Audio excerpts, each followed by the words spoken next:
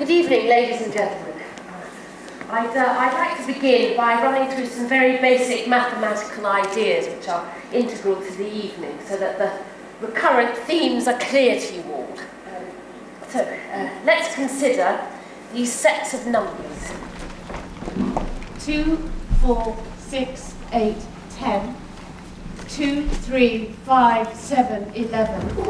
1, 2, 4, 8, 16. Now, these are known as sequences, and they have two characteristics.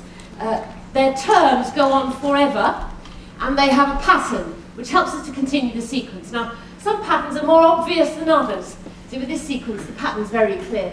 2, 4, 6, 8, 10, 12, 14, But with this sequence, the primes. Now, a prime number is only divisible by 1 in itself. Now, the pattern of the primes is less obvious. Is there a pattern at all?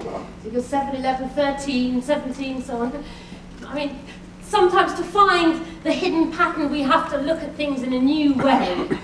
Now, if I was to add together the terms of a sequence, we would have what is known in mathematics as a series.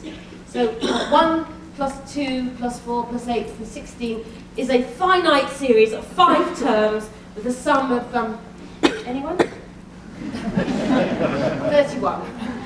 Now, if I was to allow this series to continue forever, it would become an infinite series.